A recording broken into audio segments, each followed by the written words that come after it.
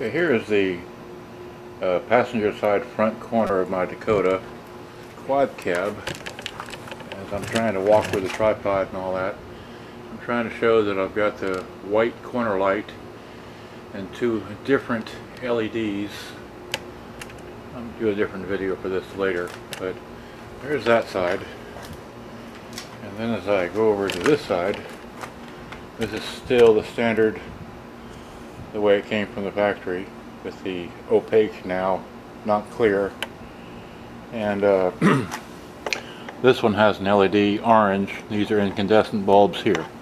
Okay, so now, but this video is about the upgrade of the interior lights. Alright, so here, like this, like that. Alright, now let's front door.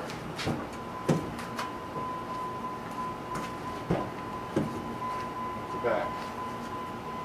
I want to see how this looks bright wise versus how I'm going to change it.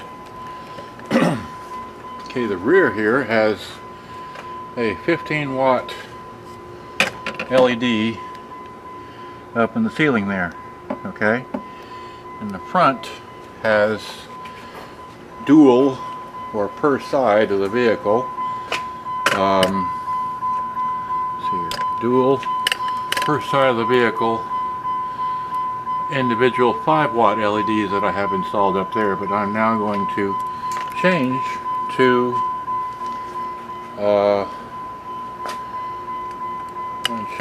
a 15-watt, like similar in the rear. And I'm shooting this video to see if I can see the difference between the brightness levels of the rear versus the front when I change from a 5-watt in the front to a 15-watt in the front per side of the vehicle. Only in the front. There's already a 15-watter in the rear. Now, if I can slowly come in here and show you that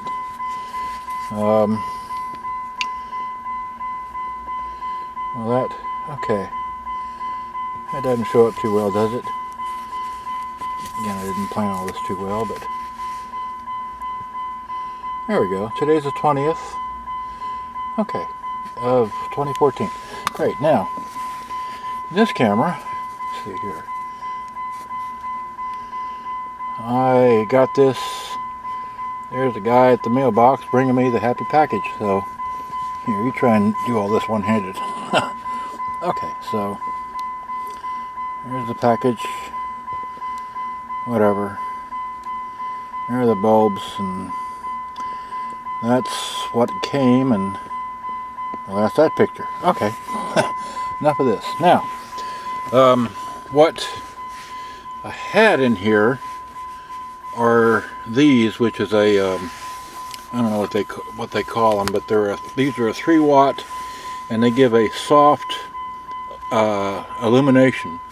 And this is what I'm replacing with. This is a 15-watt LED Festoon that has 2 Cree and then 4, I think, 5730s all the way around, 4 of them.